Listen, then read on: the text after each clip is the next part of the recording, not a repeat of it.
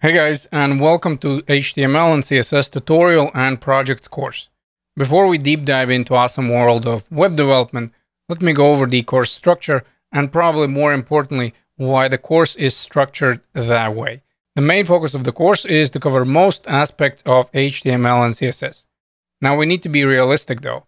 There's no course in a world that covers everything, since when it comes to web development, essentially learning never stops. So the main purpose of the course is to get you comfortable with HTML and CSS, where you understand the general syntax and are comfortable building your own projects. The problem is that there's no way for me to evaluate how far in the web world are you currently in. Maybe this is your first experience with HTML and CSS, or maybe you already know HTML and just want to get better at CSS Grid. What I'm trying to say, since course has multiple tutorials, you'll need to pick your own starting point that is most comfortable for you.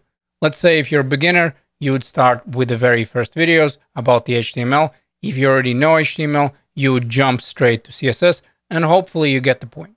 Like I said before, course will be hands-on and project-based, since personally slides put me to sleep. With that being said, slides are not all bad, and we will use them to get specific points across.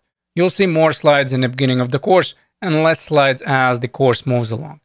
If you're starting the course from the very beginning, please be prepared to switch focus points a few times, since I have to cover multiple things at the same time and they all codepend on one another. For example, in order to start working with HTML, we're going to have to download the text editor and browser first. Last but not least, during the course, I will show you useful external references, but that is not because I'm lazy to talk about the topics myself.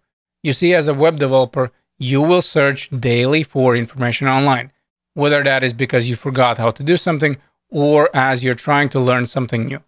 And by the way, there's nothing wrong with looking up stuff online. No one expects you to remember everything, and having the best resources will save your time tremendously. Okay, enough of chit chat, let's get started.